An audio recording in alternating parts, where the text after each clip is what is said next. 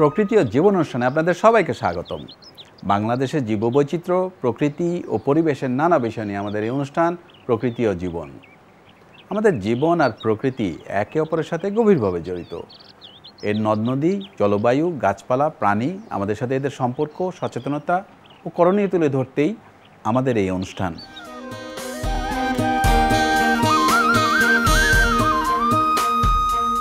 প্রকৃতিতে যে শ্রেণীভুক্ত প্রাণীগুলো মহাবিপন্ন নয় কিন্তু অদূর ভবিষ্যতে প্রকৃতি থেকে বিলুপ্ত হতে পারে তাদেরকেই বিপন্ন বন্যপ্রাণী বলা হয়।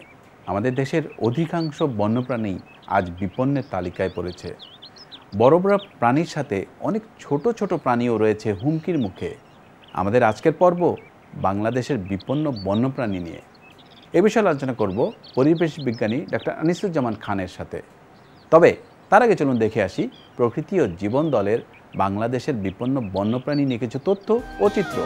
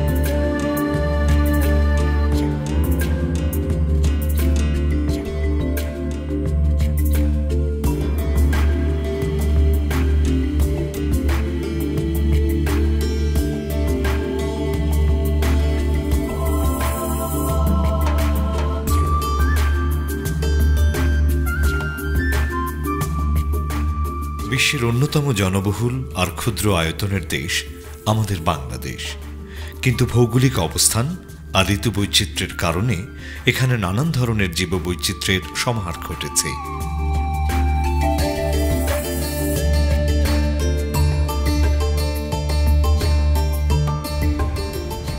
আমাদের দক্ষিণে রয়েছে বিশাল বঙ্গোপসাগর আর উত্তরে সর্বোচ্চ পর্বতমালা হিমালয়ের পাদদেশ। জীববৈচিত্র্যের প্রাচুর্যের কারণে অনেক উন্নত দেশ থেকেও আমরা এই সম্পদে বিত্তশালী।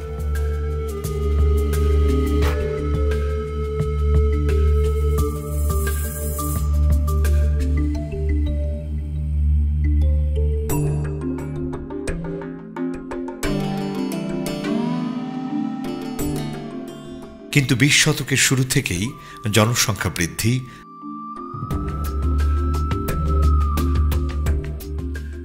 আর অপরিকল্পিত উন্নয়ন কার্যক্রমের জোয়ারে বন্যপ্রাণীর আদি অকৃত্রিম বাসস্থান বন জঙ্গল,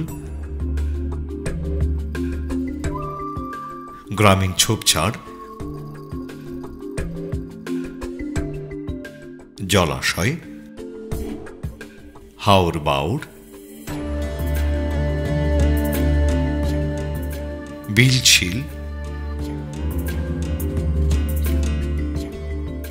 হয় সম্পূর্ণভাবে ধ্বংস হয়েছে নয়তো পরিবর্তিত হয়েছে। এর ফলে সংকুচিত হয়েছে বন্যপ্রাণীর আবাসস্থল, কমেছে সংখ্যা, কিছু প্রজাতি বিচ্ছিন্ন ক্ষুদ্র ক্ষুদ্র গোষ্ঠীতে পরিণত হয়েছে, আর কিছু প্রজাতি হয়েছে সম্পূর্ণ বিলুপ্ত। যে হাজারখানেক প্রজাতি এখনো টিকে আছে তা আজ এইসব পরিবর্তিত পরিবেশে বিপন্ন।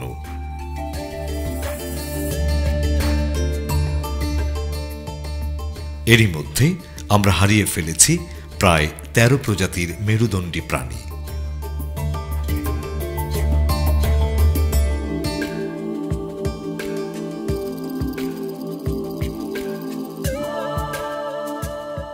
প্রাণী জগতের প্রতিটি প্রাণীরই গুরুত্ব সমান। সবাই পরিবেশে নিজ নিজ ভূমিকা রাখে।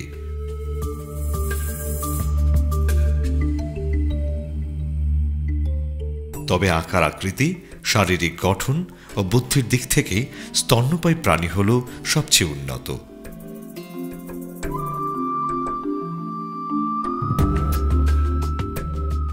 বাংলাদেশে প্রায় 119 প্রজাতির স্তন্যপায়ীর মধ্যে প্রায় 1/3 বিপন্ন অবস্থায় আছে।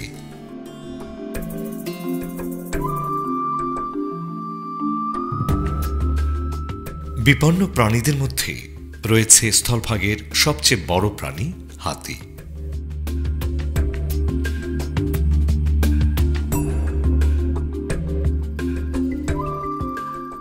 আমাদের গৌরবের প্রতীক বিশ্বখ্যাত বেঙ্গল টাইগার।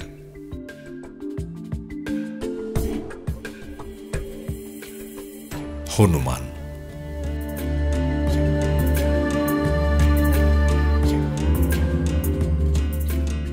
উল্লুক, লজ্জাপতি বানর,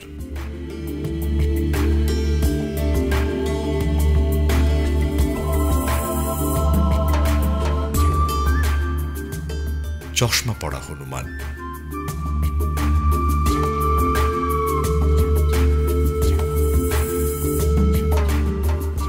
এশীয় কালো ভল্লুক, মায়া হরিণ, সাম্বার হরিণ, মেছো বিড়াল, ভোঁদড়,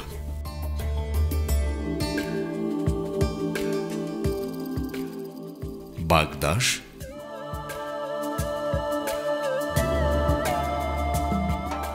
কাঠবিড়ালি, বাদুর, ডলফিন, সজারু,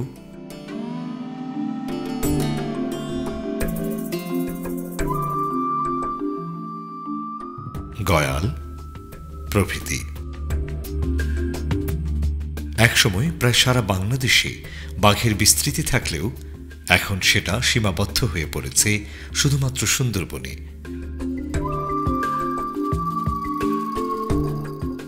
সুন্দরবনের অন্য দুই বাসিন্দা মেছো বিড়াল ও ভোঁদড়দের সংখ্যাও কমে যাচ্ছে।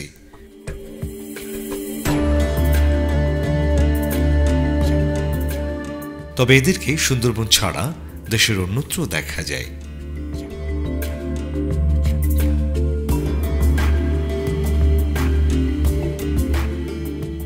আবাসস্থল কমে যাওয়ায় লোকালয়ে এসে মানুষের হাতে মারা পড়া,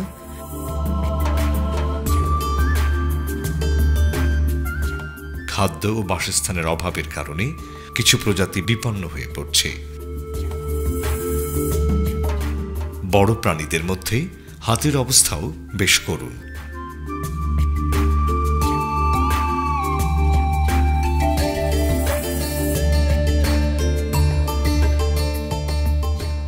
একসময় মধুপুরের শালবন ও গাজীপুরে হাতির বিস্তৃতি থাকলেও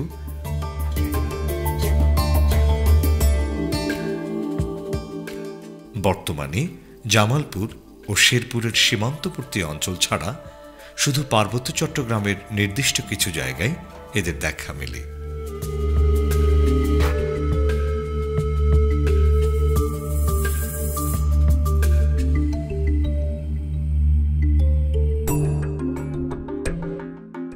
আবাসস্থল ও খাদ্য কমে যাওয়ার ফলে হাতি দিন দিন কোণঠাসা হয়ে পড়ছে।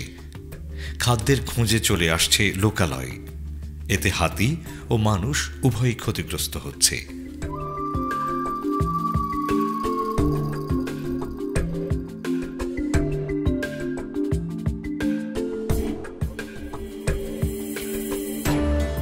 সেই ৭৭ সালের ডিসেম্বরে আমি প্রথম আসি এই পাবলাখালী বা আমতলী এলাকায়। তখন থেকে বেশ কয়েকবার হাতির দেখা আমি পেয়েছি।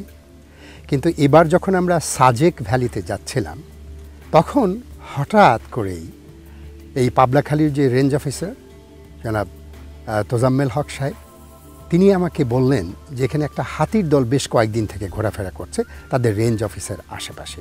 আর হাতিরা এসেছে মূলত এখানে যে সামান্য কিছু গাছপালা আছে সেগুলো খেতে। হাতিরা অনেক খাবার লাগে, সেই হিসেবে তাদের খাবারের চাহিদা পূরণ করার জন্য তারা এখানে যে কচুরিপানা আছে সেগুলোও খাচ্ছে। আমি জীবনে এর আগে কখনো হাতি কচুরিপানা খায় এই দৃশ্য দেখিনি। আমাদের পিছনে 8টি হাতির একটি দল দাঁড়িয়ে আছে।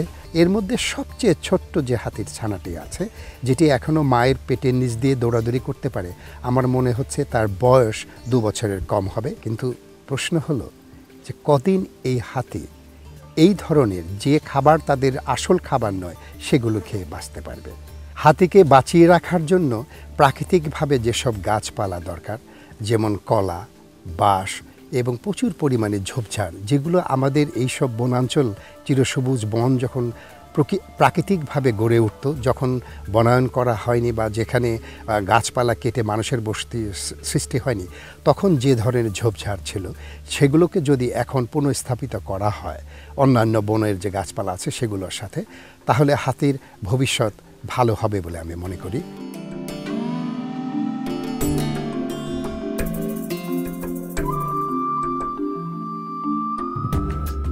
সারা বিশ্বেই বিপন্ন প্রাণীদের একটি হচ্ছে গয়াল বা মিথুন। এদেরকে বনগরুও বলা হয়। বাংলাদেশের পার্বত্য অঞ্চলের কিছু জায়গায় কালীভদ্রে এদের দেখা যায়। গরু জাতীয় প্রাণীদের মধ্যে সবচেয়ে বড় এই গয়াল আমাদের দেশে মহাবিপন্ন একটি প্রাণী। নদী দূষণ ও নাব্যতা কমে যাওয়ায়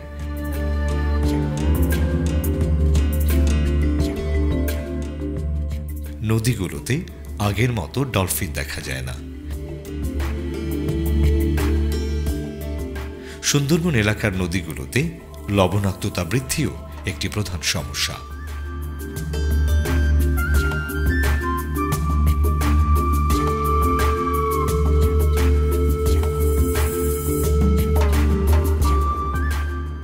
গ্রামীণ পরিবেশের প্রাণী শিয়াল,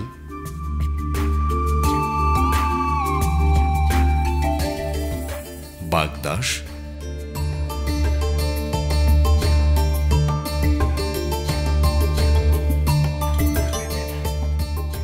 সজারু,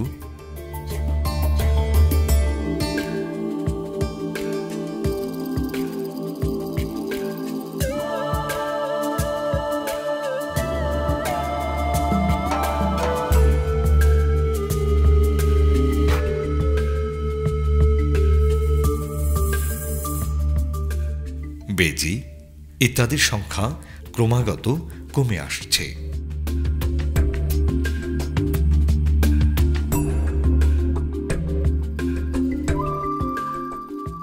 গ্রামাঞ্চলের সবচেয়ে পরিচিত প্রাণী শিয়াল রয়েছে বিপন্নের তালিকায়।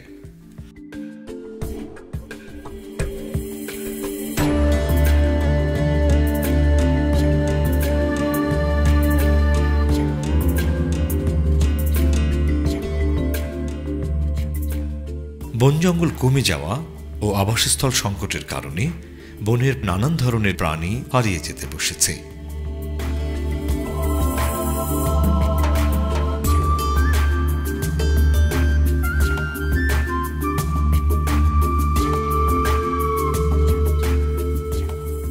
এদের মধ্যে উল্লুক ও চশমা পড়া হনুমান মহাবিপন্ন অবস্থায় আছে। বনের উঁচু স্তর ব্যবহার করা আকর্ষণীয় প্রাণী উল্লুকের সংখ্যা বর্তমানে খুবই সীমিত হয়ে পড়েছে। চশমা পড়া হনুমান প্রজাতিগুলোর অবস্থাও কম বেশি একই রকম। বানর, হনুমান,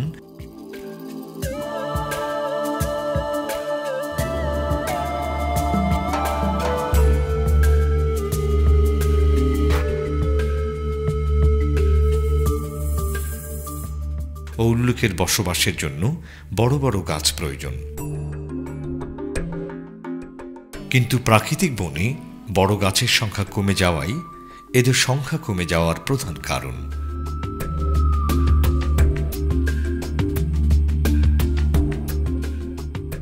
বাংলাদেশের অন্য সব প্রাণীগোষ্ঠীর তুলনায় সরীসৃপগুলো নিয়ে গবেষণা কাজ কম হওয়ায় এদের সম্পর্কে তথ্য কম আছে। প্রাপ্ত গবেষণা মতে এদেশের প্রায় 158 প্রজাতির সরীসৃপের মধ্যে 63টি রয়েছে বিপন্ন অথবা মহাবিপন্নের তালিকায়। এগুলোর মধ্যে রয়েছে অজগর, লোনা পানির কুমির, ঘড়িয়াল, বোস্তামি কাছিম,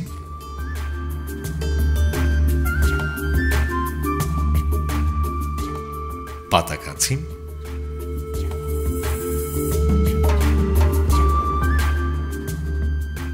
অলিভ রিডলি কাছিম, গোখরা, শঙ্খিনী,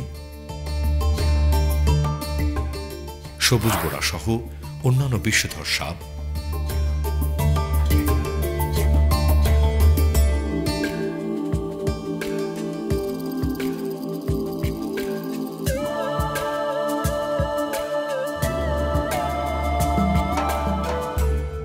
গুইসাপ,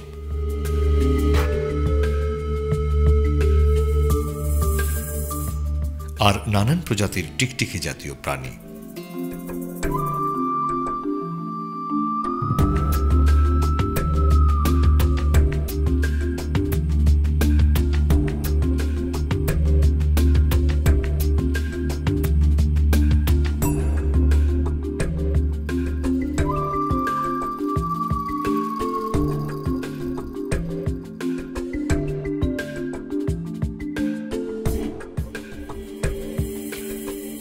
কিছু সংখ্যক লোনা পানির কুমির এখন শুধু সুন্দরবন এলাকায় টিকে আছে।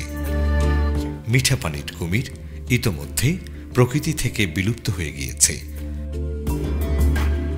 ঘড়িয়াল একসময় বাংলাদেশের সব বড় বড় নদীগুলোতে পাওয়া গেলেও এখন বিলুপ্তির প্রহর গুনছে। বাংলাদেশে প্রাপ্ত কালোগুই বা রামগতি পৃথিবীর দ্বিতীয় বৃহত্তম লিজার্ড। এদের সংখ্যাও দিনে দিনে কমে যাচ্ছে।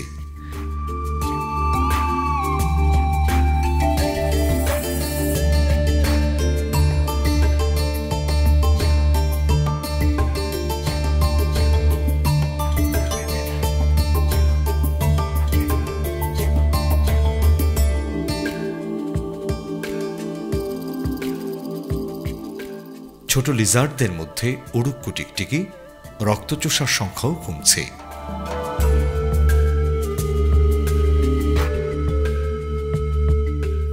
নদী দূষণ ও ভরাট হয়ে যাওয়া,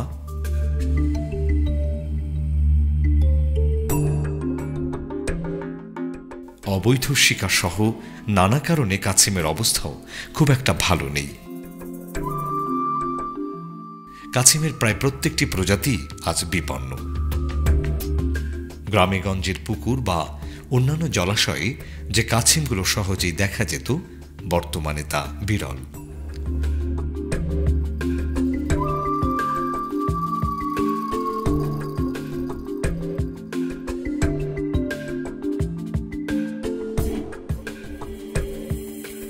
পাহাড়ি অঞ্চলে প্রাপ্ত কাছিমগুলো সহ সামুদ্রিক কাছিমগুলোর সংখ্যাও আশঙ্কাজনকভাবে কমছে।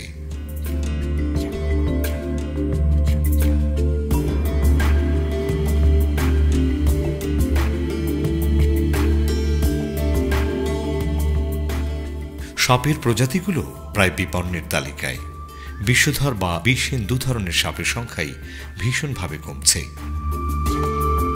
সাপ নিয়ে আমাদের অজ্ঞতা ও বিভিন্ন ধরনের কুসংস্কার সাপের অপমৃত্যুর একটি প্রধান কারণ। মানুষের হাতে নির্বিচারে মারা পড়া ছাড়াও কিছু সাপ বিষ ও চামড়ার জন্য প্রাকৃতিক পরিবেশ থেকে অবৈধভাবে ধরা হয়। বাসস্থান হারিয়ে ফেলায় প্রকৃতিতে এরা টিকে থাকতে পারছে না। বাড়তি জনসংখ্যার জন্য বাড়িঘর তৈরির প্রয়োজনে ঝোপঝাড় কেটে ফেলার ফলে গ্রামীণ পরিবেশ থেকেও সাপগুলো তাদের বসতি হারাচ্ছে।